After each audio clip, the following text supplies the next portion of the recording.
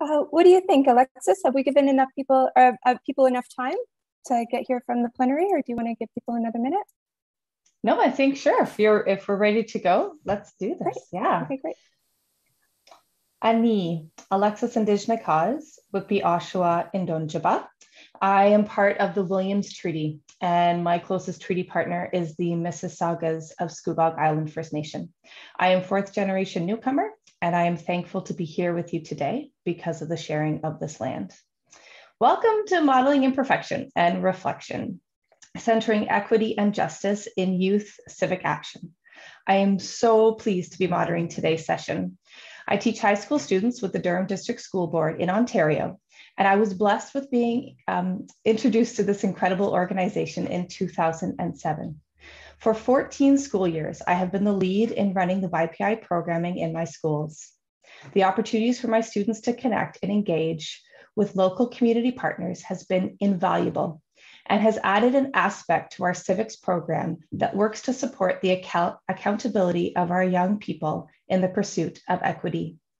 I have been witness to the growth and the willingness to change and adapt to the needs of our youth, and I am so proud of what this team has been driven to accomplish.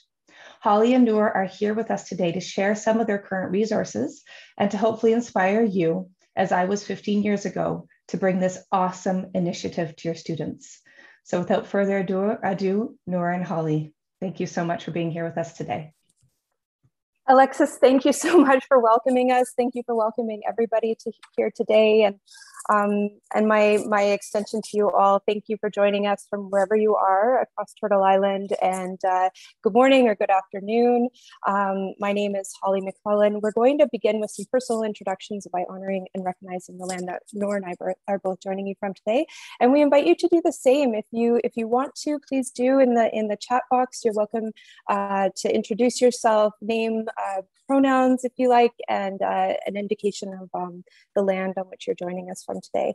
So again, my name is Holly McLellan. I use she and her pronouns.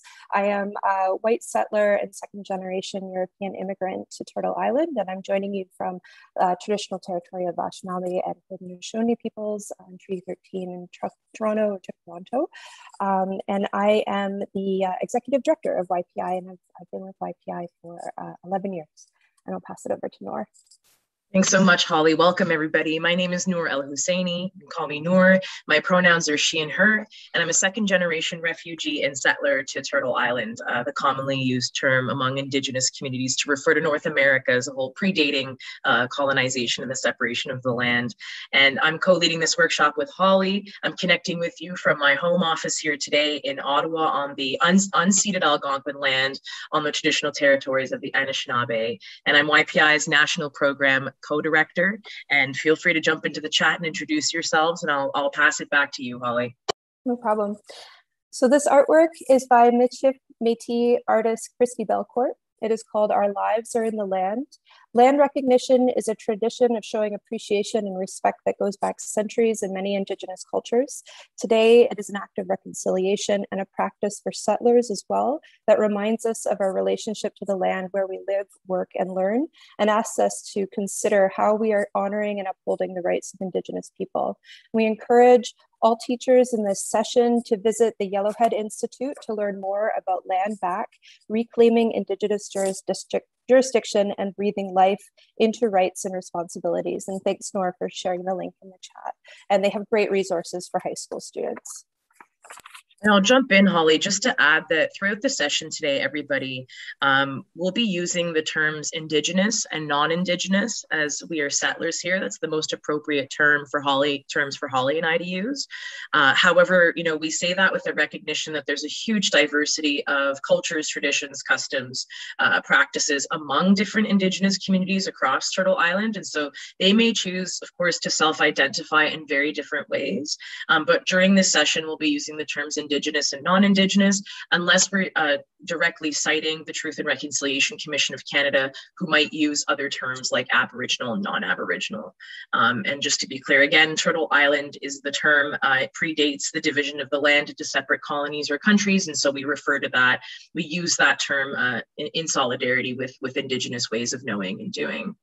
And so to jump right in, we want to acknowledge it's been a really challenging time, for lack of better word.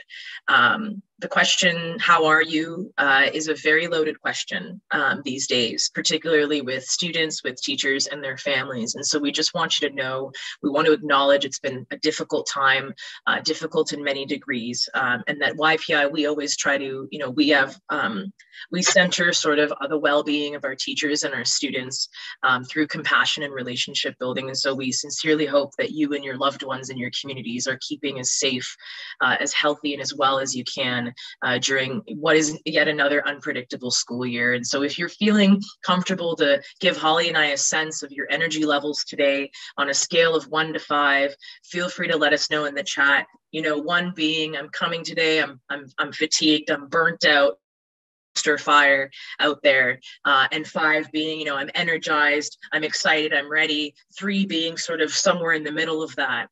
And so if you're comfortable, feel free to check in the chat. Let us know, how your energy levels are at. And thanks, Alexis, for modeling and jumping in. I can personally share, I'm at a 3 or a 4 today.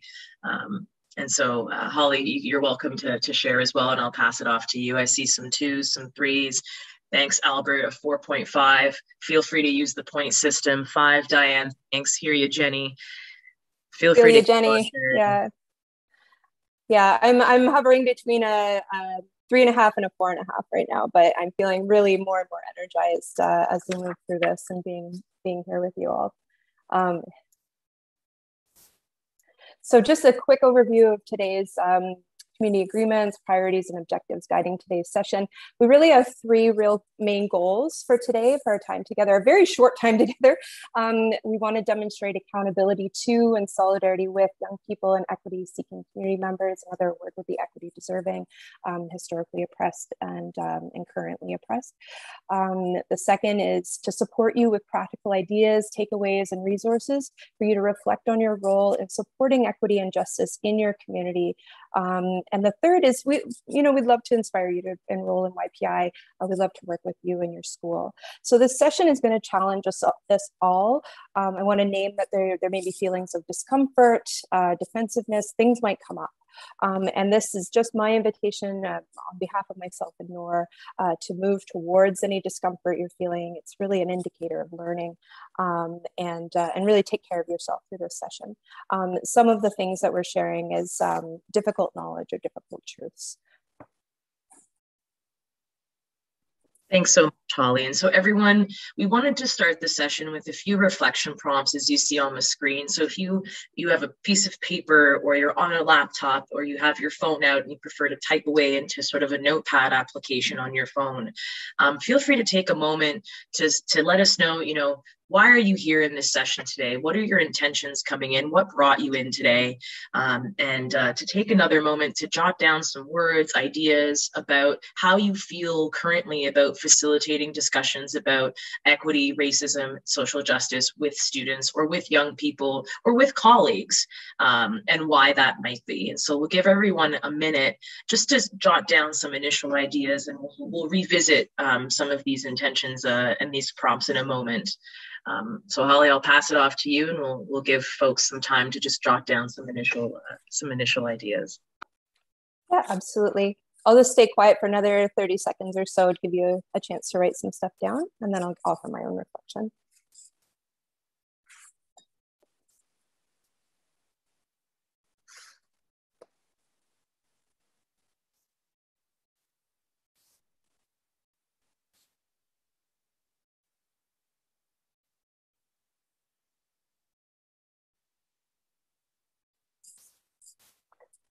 So I'll share just as an example of an answer to the reflection prompts that we're asking you for today.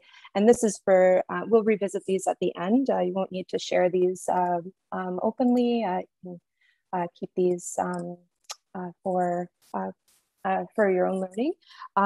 But a reflection, something that brings me here today is an acknowledgement of the harm that is ongoing for racialized and marginalized students, teachers, and community members. That as a white leader of an organization, it is a privilege for me to learn about the impacts of racism without experiencing them. I come with humility and a sense of urgency. I acknowledge that I also carry the privilege and power to opt out of conversations, and that this decision is not neutral. It's actually an act of complacency in the harm and violence that are experienced every single day by racialized and marginalized folks, community members, neighbors, family members. We're here to make mistakes. None of this is perfect, but it's here to be committed to the work that we're in relationship with my team, in relationship with teachers. And so just wanted to give a quick overview of what it is we're talking about. What is the Youth and Philanthropy Initiative? And so we're a public foundation that does all of our grant making through the decisions of high school students. So every year we work with our network of funders, high schools and charities, and we grant hundreds of thousands of dollars to local charities, 100% based on the research and peer-to-peer advocacy of tens of thousands of grade 9 and 10 students all across the country. So our mission is to support immediate social justice issues and needs in communities across the country, as decided and advocated by students. And we're trying to do that in a way that contributes to the conditions for systemic social change over the long term. So really looking at philanthropy as justice, not charity. We're working with over 100 schools, and we were founded 20 years ago. And in 2002, this was a pretty radical idea to shift power entirely to young people. And today we're still disrupting the usual power and privilege dynamic in philanthropy by doing that, by shifting the decision-making power to young people. However, it wasn't until about February of 2020 when we welcomed Noor to the team that we really started to be deeply intentional and critical about the way that the approach we were taking to use civic engagement and how that was showing up in our programming and resources, and what we needed to do the transformational work in ourselves and in our programming in order to do the transformational change that we wanted to see in the culture as well. And so Noor is going to walk you through some of these resources that we share in our workshop. Again, this is a very quick version of what we do, and hopefully be helpful.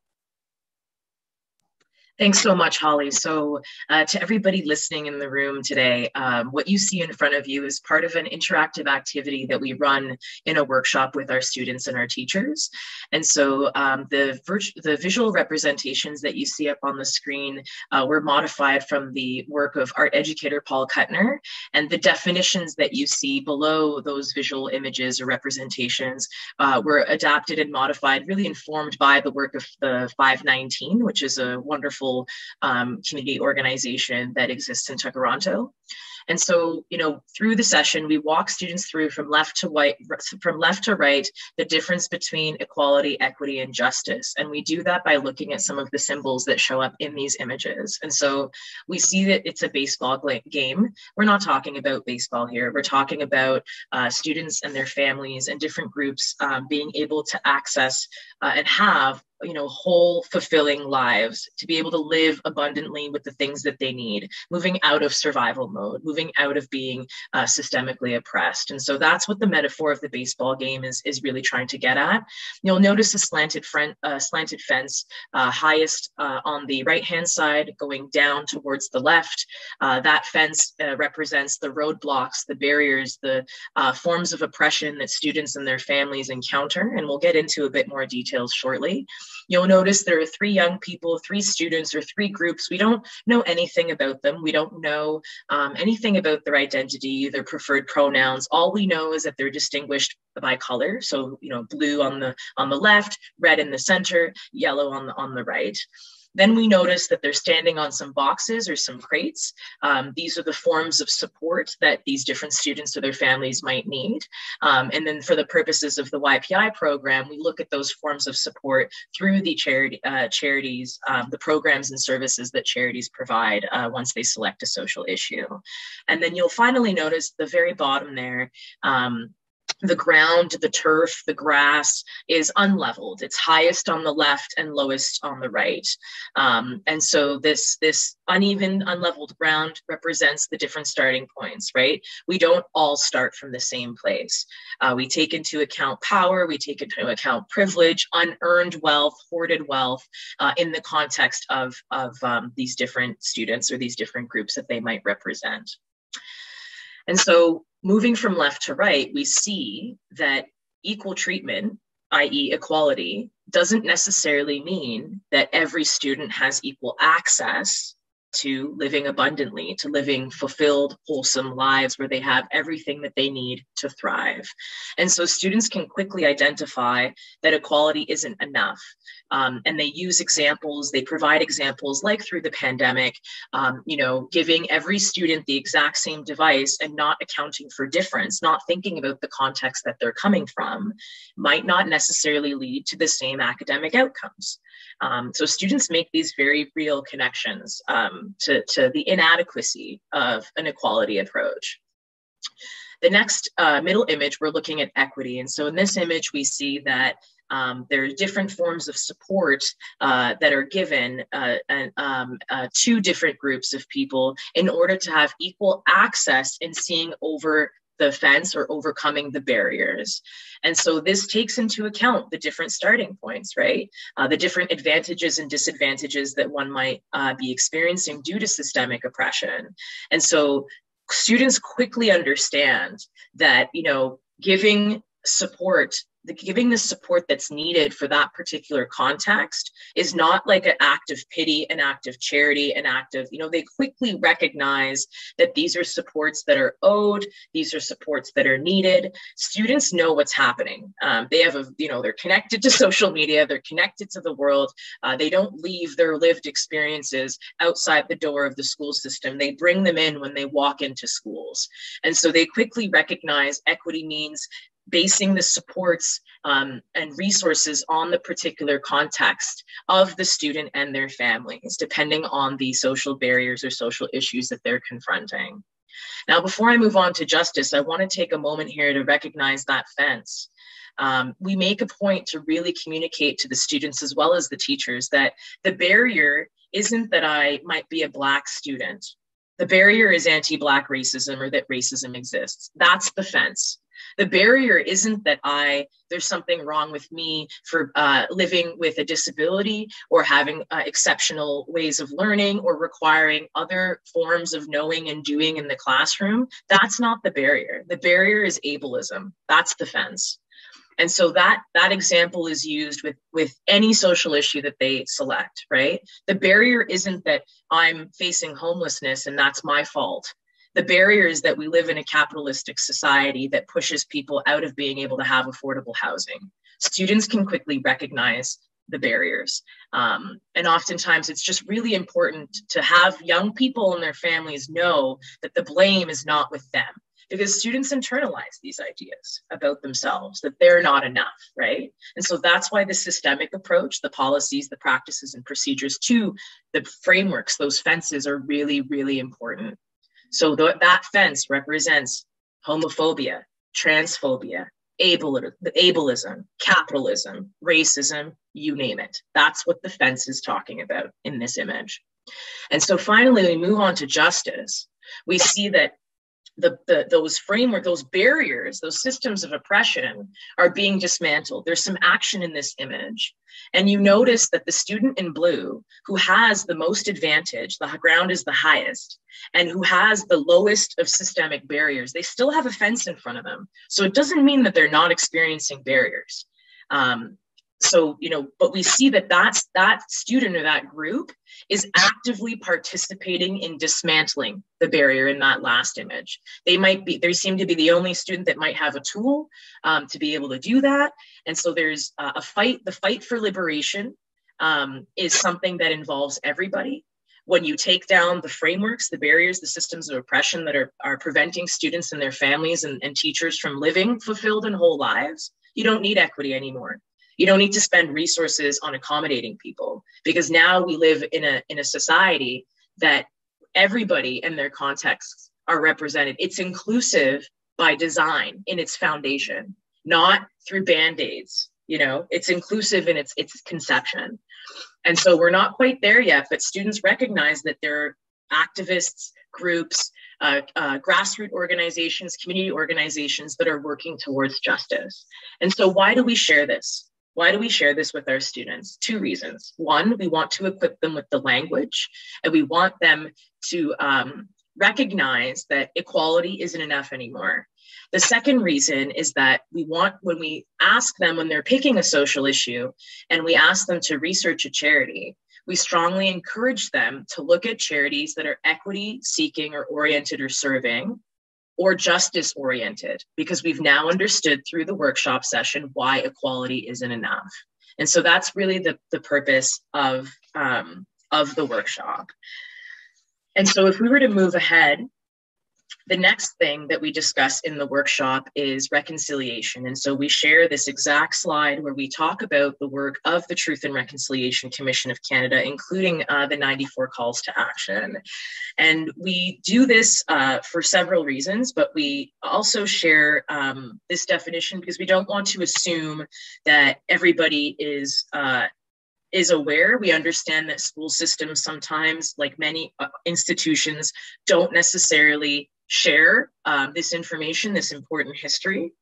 And so we walk them through reconciliation. You can see the definition up there. And students quickly recognize why an apology isn't enough. If you break down that second point, the atonement for the causes, the apology is the third thing that is asked, right? And oftentimes it's the first thing we start with, and it's where we stop.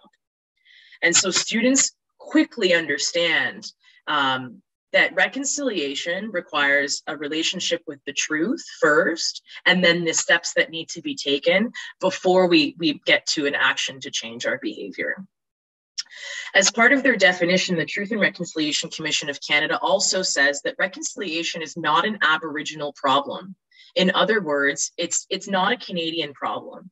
It's not an Indigenous only problem. It's a Canadian problem. It requires the entirety of our society to be part of that process. So as part of that quotation on reconciliation, the TRC also says that virtually all aspects of Canadian society may need to be reconsidered for that to really happen. When students are selecting their social issue, we have them think about their social issue in relation to how it connects to Indigenous sovereignty and right to self-determination. I want to be clear that Indigenous sovereignty and right to self-determination is very different and is not the same as equity work. We're talking about the first inhabitants of this land. Very different than talking about accommodating people's differences. There's a different fight for liberation happening in those two pieces there. But what students can understand when we talk about reconciliation, so let's say they choose anti-Indigenous racism. Let's say they choose the missing and murdered Indigenous women. Let's say they choose to celebrate Indigenous ways of knowing through their research projects. Let's say they choose to, if they choose to do that, they can quickly make that connection with this definition and what's being asked of them. But let's say they choose something like housing, right? Or something like transphobia. The connection we like to make with students through this definition that was given by the TRC is that, like, homophobia, poverty, racism, ableism, it's not the problem of the people or group that are most harmed or impacted by it. It's a Canadian problem. It involves all of us, right? Like, if we're feminist, if we're thinking about feminism, like, feminism involves non-binary and men and other people. It's not just a problem for people who self-identify as women or girls. And so that's sort of the connection that we make in relation to when they're picking their social issue, to remember that it calls on the entirety of our society to be involved for that collective repair and that collective healing, and for justice to be served. Now, moving forward into the next slide, we talk about reconciliation. Now that we have a shared understanding with the students and the teacher, we talk about this quote that was given to us by the Honorable Maurice Sinclair, who was the former Chief Justice of the Truth and Reconciliation Commission. We let our students and our teachers know, if this is the first time you're hearing about him, we strongly encourage you to get familiar with the work and to get familiar with the work of the TRC. And so this part of the workshop, when we share it with our teachers and our students, we're trying to get them to think about the distinction that the Honorable Maurice Sinclair is trying to make. And so this idea of what's the difference between, saying a recognition of rights. One side sees it as a recognition of rights, and the other side sees it as an act of benevolence. And we say an act of generosity, an act of kindness, sometimes even an act of charity, or even an act of philanthropy, if you have a different understanding or a more colonized understanding of philanthropy. And so students, when we ask students this question, we're really trying to ask them the difference between an approach to justice and an approach, a kindness and generosity approach. And so one student had shared, if we can jump ahead, Holly, to the next slide, what you see on the next slide is the response that one student gave at the top there about their reflections on that distinction. And so they say a kindness and generosity approach is kind of like holding the door open for somebody. You don't have to do it, and it makes you look good and feel rewarded. In other words, referring to Holly's reflection prompt that she shared with all of us as to why she's here, you can opt in and opt out of philanthropy, generosity, and kindness. You can decide when you want to be kind or generous or charitable in some cases.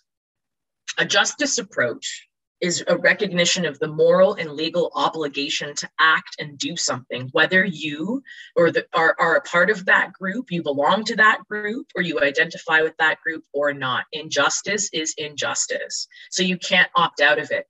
It calls on everybody, the collective, for all of us to be involved, virtually all aspects of our society. And those of us within that society need to reconsider some things, right? And so justice is a call to act. Students can quickly make that distinction. Students make the distinction that generosity can sometimes be disrespectful. It can be from a stance of pity. It can be from a stance of, look how nice we are to have done something that we owe, that has been stolen from you. They make these connections, right? And our teachers tell us that they learn from the workshop as well. And so going back to the tensions now, thinking about some of the tensions that exist, a recognition of rights approach, a human rights approach, is not a perfect approach. And this is not echoing a criticism towards the Honorable Maurice Sinclair by any means. We're generally talking about human rights frameworks and how there can be tensions within a human rights approach. The idea being, who gets to, the notion that a group of people or an institution that is likely not to necessarily be at the forefront of feeling the impact of their human rights not being upheld or being violated can make decisions as to who gets human rights and who doesn't. They get to grant that power, they grant us others rights, right? And so there's a tension there between that and then also the necessity of policies, right?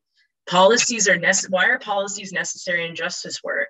If we look at the work of Dr. Cindy Blackstock, who's litigated against the federal government and will continue to do so, if you don't have policy, you don't have protection. And so there's this tension between, having to use the legal system, which is like all our systems designed, they're not broken systems. They're systems that were designed to fail certain groups of people over others. So the system is live and well. It is doing what it was designed to do.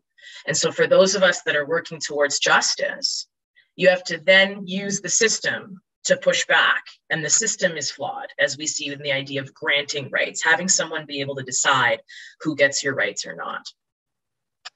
And so this idea that students can quickly connect that the charities that they research for their social issue, like those charities can't rectify or solve the problems of the community. Homelessness is a policy decision. Without policy, there's no protection for those folks. These are policy decisions that need to be in place. And the same goes for data, right? We have data that has been historically collected by communities for decades that were not deemed valuable, discredited because it was coming from communities and not institutions and researchers that center certain ways of knowing over others or prioritize certain ways of knowing over others. And so you have this need, this recognition among our students that, data, this idea of getting them in touch with the data related to their social issue. And data can look like research. It can look like the lived experiences of those who are the most impacted by the systemic oppression.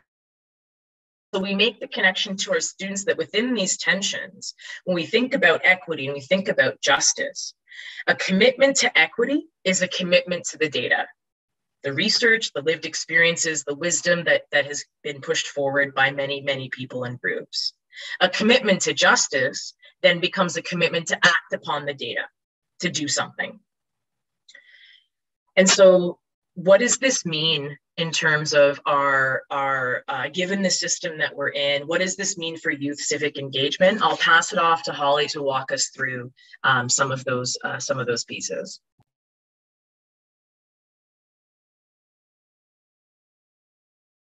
Sorry about that. Thank you so much, Noor. Thanks for walking us through the system as it is working. It's working just fine to exclude and oppress different groups. So when we work with students, so really the potential of youth civic engagement, the real potential that we see is inclusion, liberation, and transformation for ourselves, the ways that we relate to each other, and in our cultures and in our futures that we want. We are trying to help students to interact with the data of their communities, data from by being in building relationships with each other, by building relationships with leaders and people who are working every day on social justice in their own communities. We're helping them to appreciate the need for those, the immediate need for those boxes in the previous diagram that Noor walked us through, but we're really supporting them to see those fences and to see themselves as actors and pulling different levers and taking those fences down. The pitfalls, given that we are, and this is like deep reflection after being,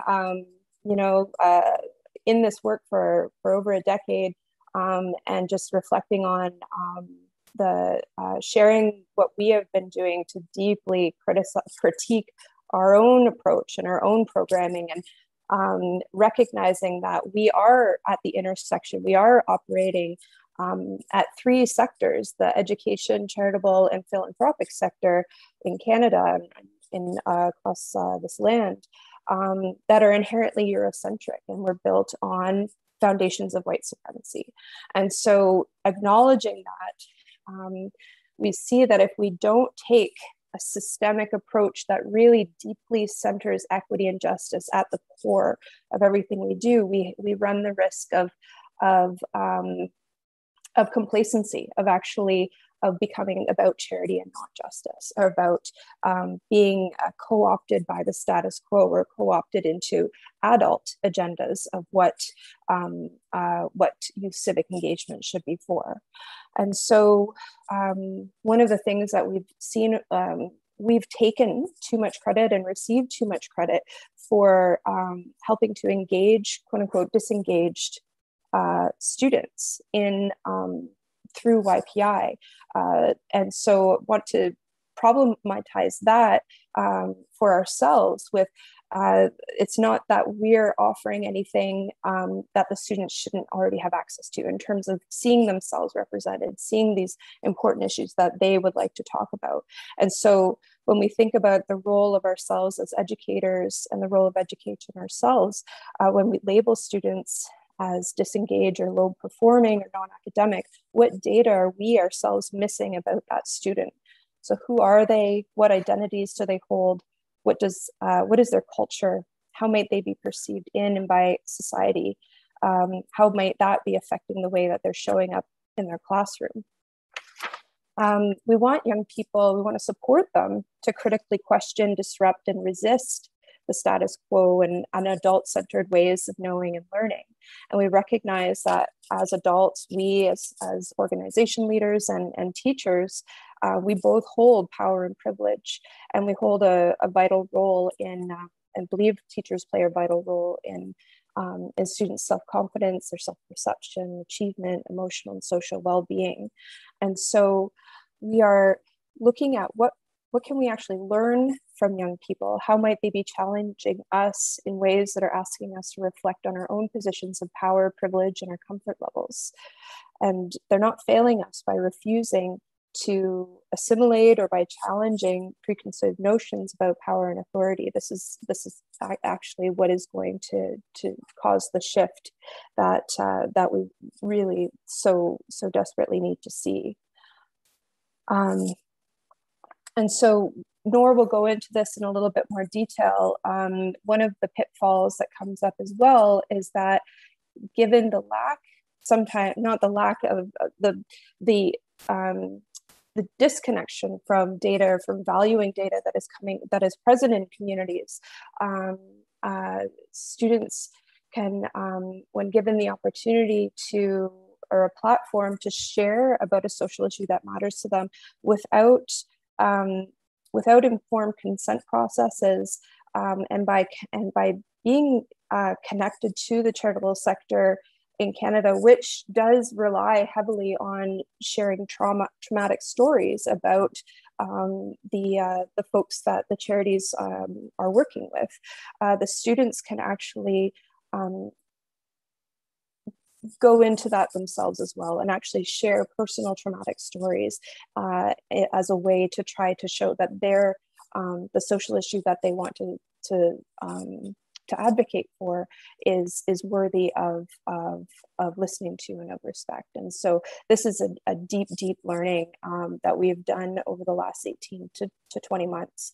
And so Noor will actually walk us through that, because this is an important, whether a school is participating in our program or not, it's a very important learning that we would like to share about that, and about building in consent processes so that students who are engaging in youth civic education are not being asked to perform their trauma in order to meet the expectations of adults, and to uphold the sort of status quo ideas about what charity is.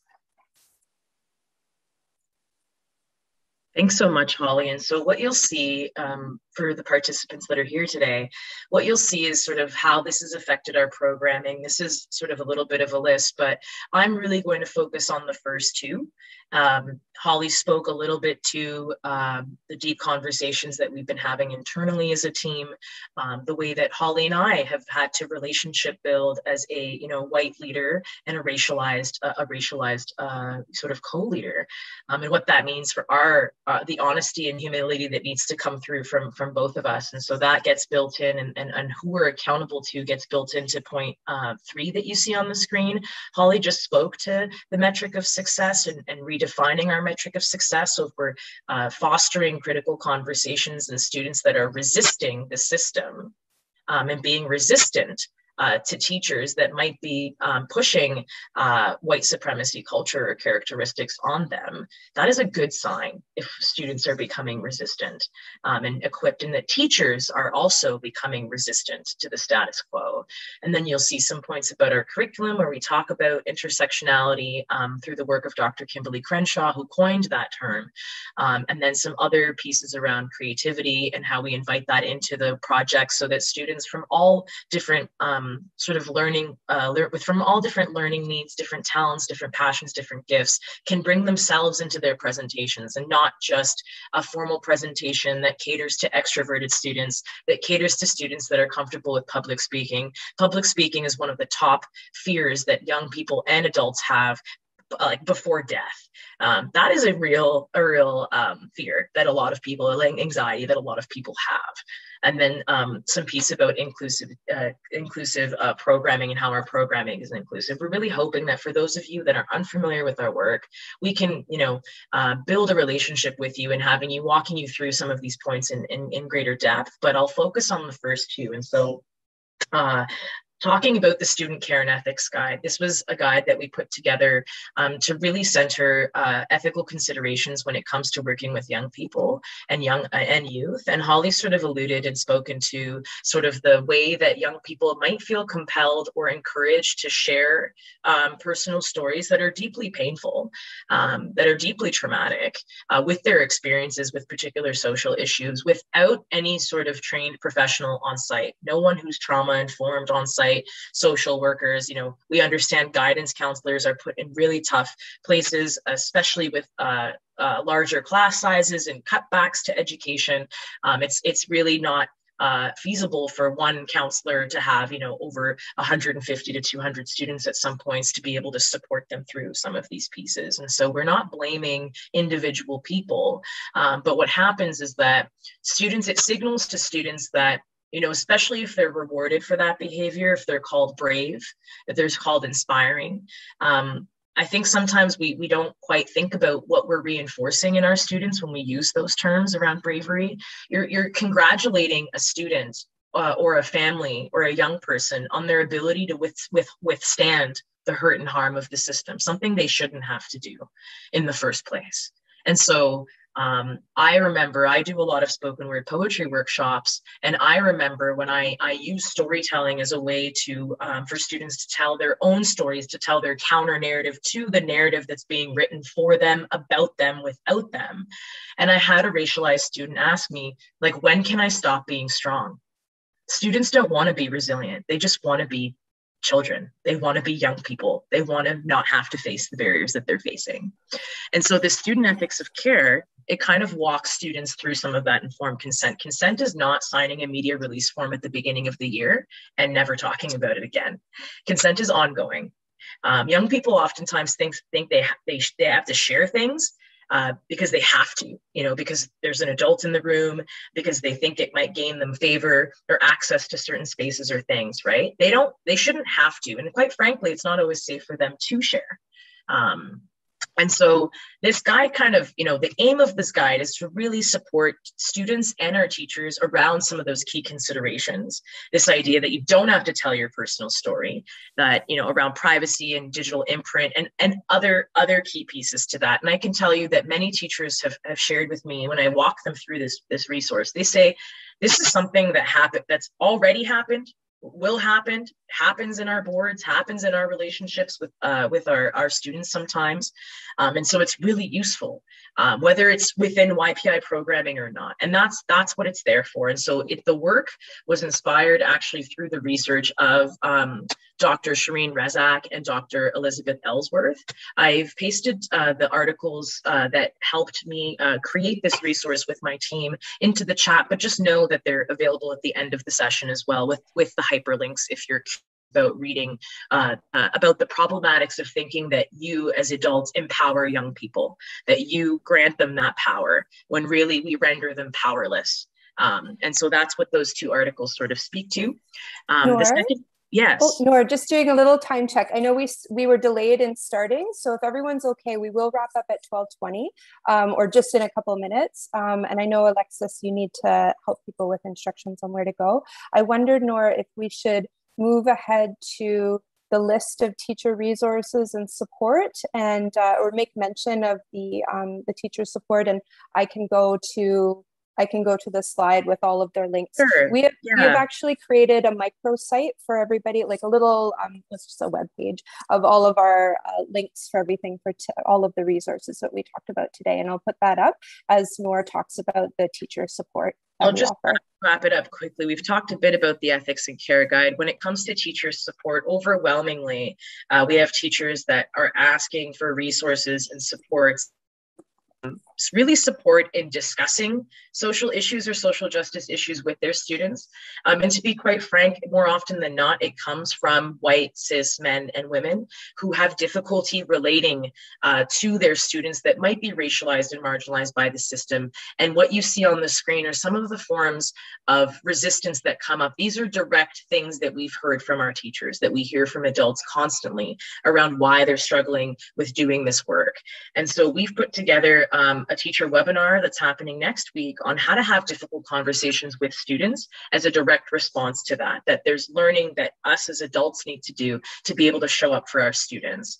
And so if you see yourself in any of those reasons that were up on the screen a moment ago, that's the work that we're trying to do with our teachers, is if moving beyond some of these reasons and excuses for opting out of why we don't do the work. And so Holly, I'll pass it off to you that's the summary of resources for everybody. I'll put the links in the chat while Holly walks us through what these resources are hoping to support you with. Thank you, Noor, for putting these links directly in the chat. If you click on them right away, then they'll be open in your browsers and then you can look at them in your own time. Noor's put together a YPI reading list for equity and justice resources for teachers. And then that second link is one specifically for you with all the resources from today.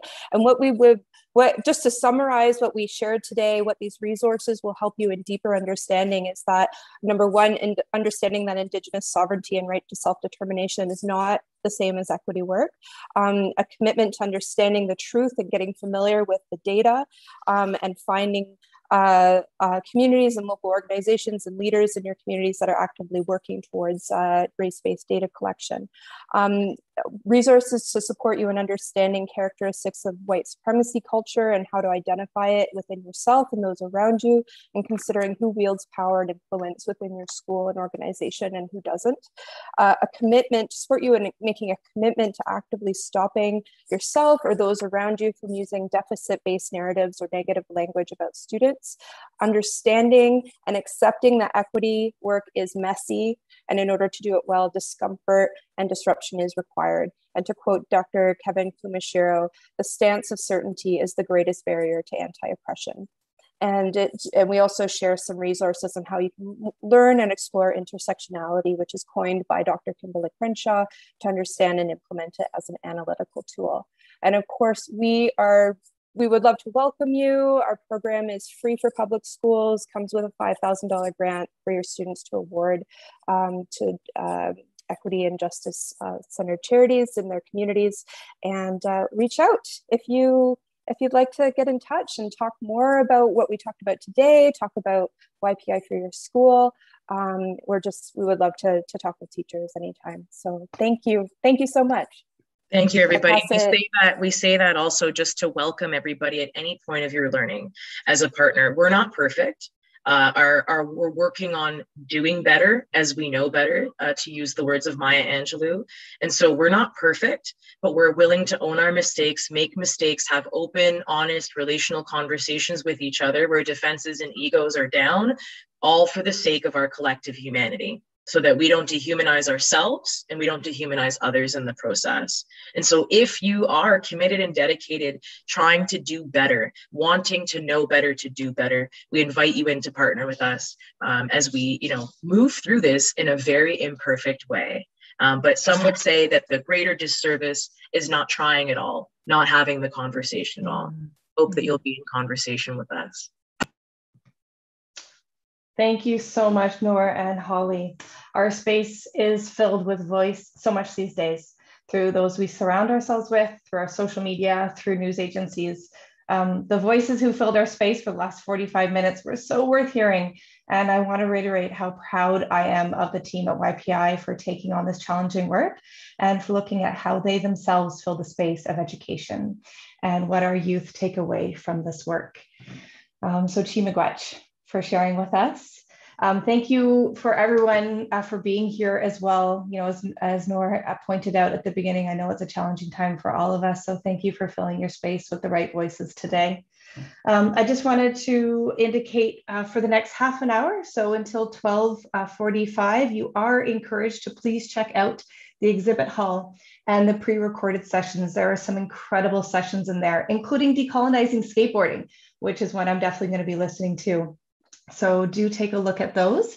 And then at 12:45 Eastern Standard Time, 11:45 Central Time, and 10:45 Mountain Time, we will be welcoming our keynote speaker, Nigan Sinclair, which is definitely not something that you will want to miss either. So thank you so much, ladies. Thank you to everyone. Noor and Holly do have another session coming up for Halifax, but I think they might hang out for a second if you had any questions or concern, or want to follow up, with any of that information and those links. Otherwise, concerns hope to are see fine you too. back. Yeah, any questions? Yeah, open to concern. Yeah, and we hope to see you all as well at the Negon Sinclair panel. Big shout out to Alexis Walker. Thanks so much for moderating this session and for being in relationship with us. It means a lot to have you here. So thank you for everything you've done to support us in facilitating this workshop. Diane, I see your question saying there's a teacher webinar. There is a teacher webinar coming up.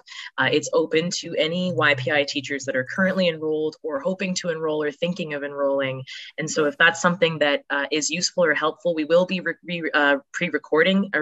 pre-recording that session, I should say.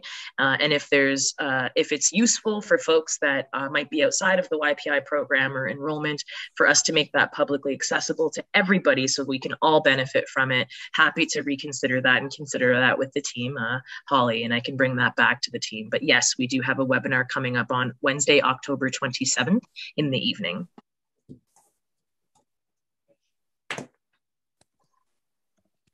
So happy to stick around for a couple minutes. We know folks might be popping out, going elsewhere. We totally get that. Thank you all for that. The info about the webinar is not on our website, Erin, but if you wanted to pass me your email directly in a direct message, happy to loop you in.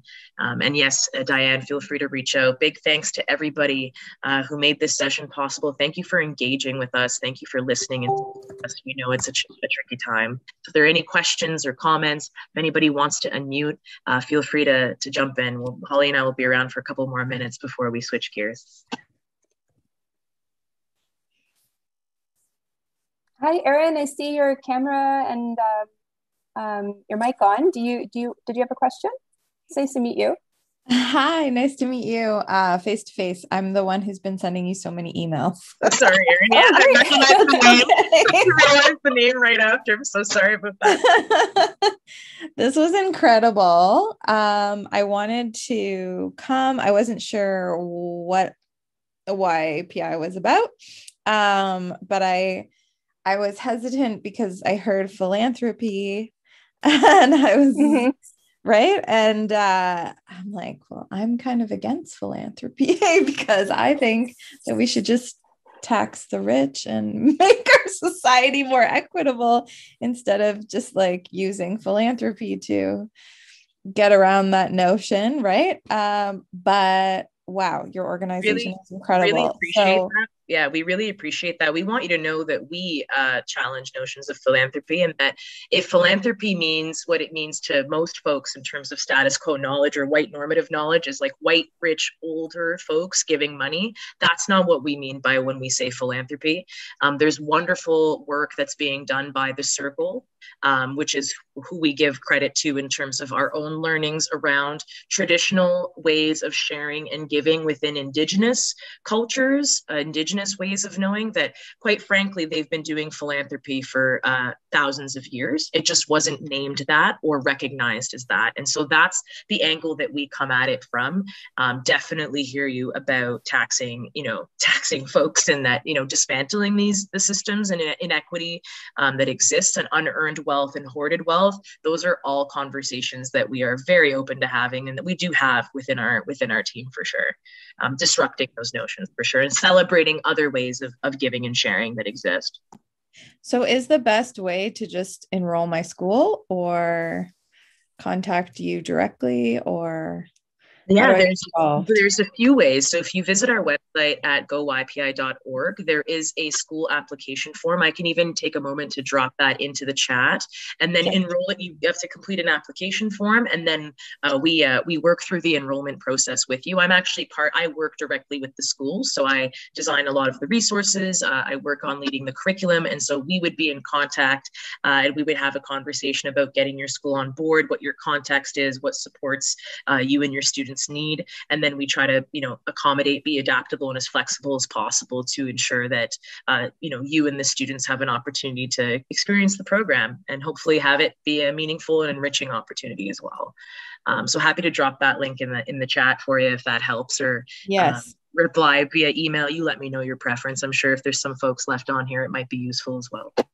Yeah, and the webinar, how to have challenging conversations or difficult conversations, sorry, with students, that's happening next Wednesday, and that's open to schools that are in the process of considering joining YPI. So if you'd be very much very yeah, welcome. I'm going to also email that to my consultant. Okay. Is that webinar being recorded? Yes. Okay. Yeah. Because I would love to, unfortunately, I have a prior engagement, but that is actually something that I really need some support with. As I indicate in the chat, my concern is always when the kids kind of do that pushback. How do you have those safe conversations then for your other students in the class when you have kids that are pushing back? Because I don't want to create harm for, like, when you come in and you have the resources, the education, the knowledge, but then you have the negativity in the room. How do you make sure that it is still safe for your other students? So that's where I really need some support. Yeah, and we directly address that. I'll be co-leading that webinar with two of my colleagues that are present today, but Alexis, it's definitely being pre-recorded.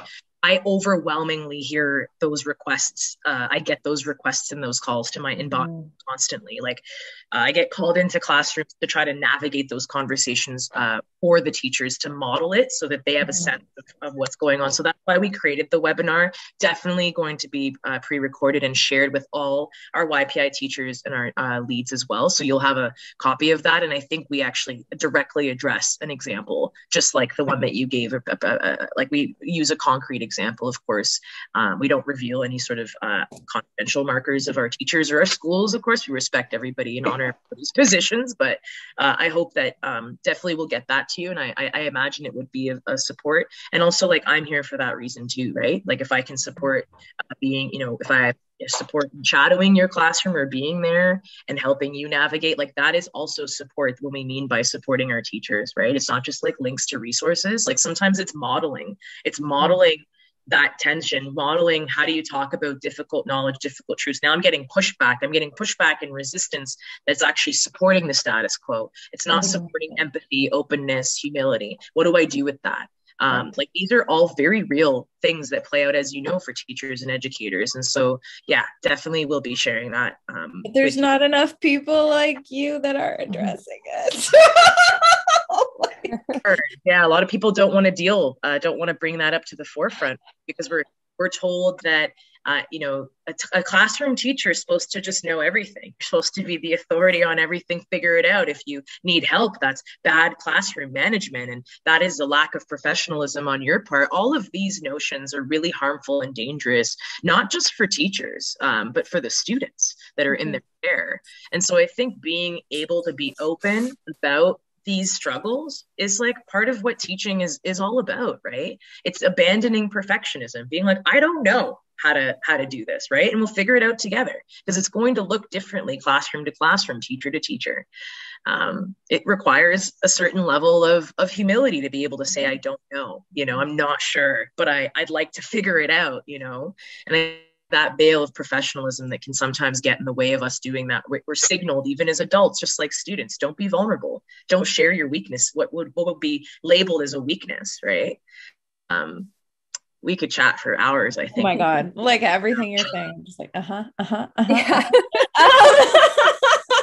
So everyone, I just don't want to interrupt here, but the next plenary is starting pretty quick, so we do need to wrap up here. It's starting in a few minutes time. Thanks, Jen. I just have one more question. Do I apply with my class or do I apply? So go for it, Holly. Yeah, sure. So we work across the whole grade level.